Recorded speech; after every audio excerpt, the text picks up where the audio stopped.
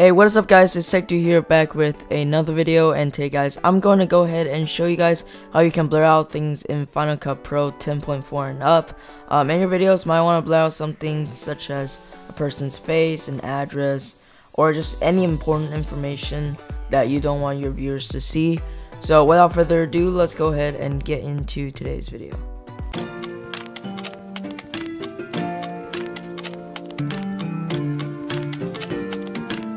Okay, so starting off, go ahead and cut the parts where you want to blur out things using B from the beginning to the end. Just cut out the clip that you want to blur out, then select the clip and do Command C to make a duplicate of the clip and put it directly on top of the original clip.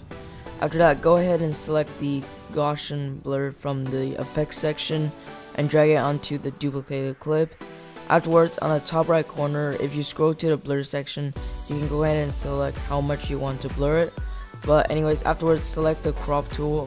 If you don't have it, click on the arrow down and select on the crop tool. Afterwards, you can go ahead and change the size of the blur of the area, and you can also drag it around to the part that you want to blur. Alright, so guys, thank you so much for watching today's video. If you enjoyed it, make sure to leave a like. I am trying to start a new series where I just walk people through on how to use Final Cut Pro. So if you're interested in more Final Cut Pro tutorials, make sure to subscribe. Anyways, that is it for today's video, and I'll see you guys all next week.